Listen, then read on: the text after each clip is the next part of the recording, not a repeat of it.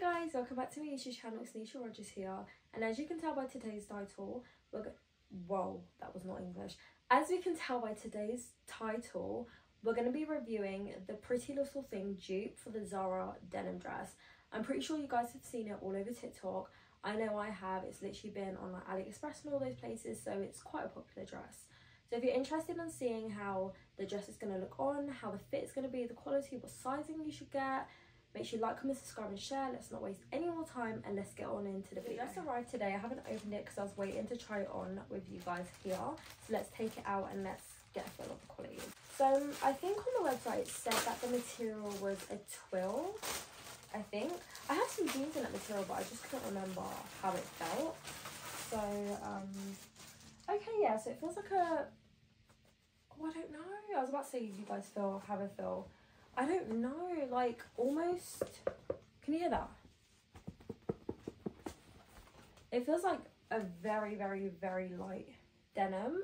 But one thing I have already noticed is that it has that plastic thing. So obviously it'll help keep the dress up and stop it from like slipping, especially when it gets hot. It has a zipper going down the back. And one thing I can say is they actually did a good job of like hiding it, because one thing I do not like with certain items of clothing is when like you can properly see the zipper sticking out of the back. I like that seamless vibe, and that's what it's basically given. You can't really see where it is. It's kind of like bunching on the top. I know that the ZARA one is a more of a heavy, well, from what I've seen on pictures, it looks like a more of a heavy denim material, well, heavier than this one.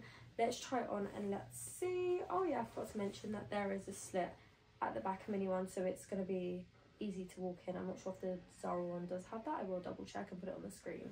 But yeah, let's get this on. Let me so I've got it on, as you guys can see. One thing I've immediately noticed is that there isn't stretch, so parts where I'm a little bit more curvier, it was kind of hard to get on. So I would say if you're more on the curvy side, then probably size up from your normal size. But I don't know, because I feel like when I wear things, I like it to be more figure hugging, especially dresses like this, because just imagine it feels a bit more cinched in the waist and in like certain areas. Like, can you guys see the vision? Because I know I can. But yeah, the only problem is, like, as I said, in more places where I'm curvier, it wouldn't fit me properly. So if you really did like the dress and you were willing to go get it tailored, then definitely, like, this is your dress. Also, it says that it's a mid-axi dress, and I assume that means somewhere between maxi and a midi dress, but because I'm 5 foot tall, nothing mid-axi is going to fit like mid-axi is going to fit as a maxi dress. It just doesn't really have shape though. Like, let me show you the back. I will post a video alongside so you guys can see the length as well, but yeah, I don't know how it's looking at the back.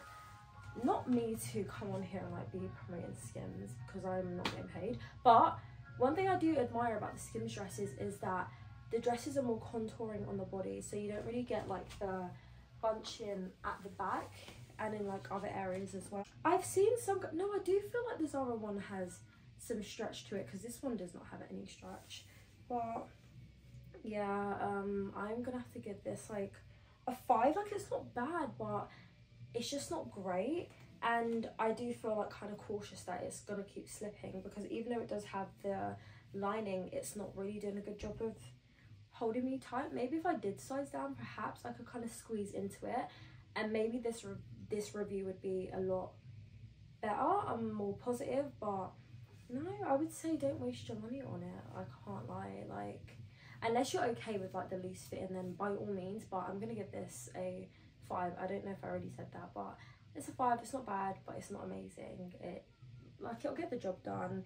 And obviously you can pair this with like some gold accessories, or if you could go with like big obnoxious glasses and maybe like a slick back low bun, or even if you wanted to have your hair down and like back, like just to have a bit of the clavicle out. But yeah guys, this dress really isn't for me, and I actually have places to be, and I thought, okay, maybe this will kind of be giving.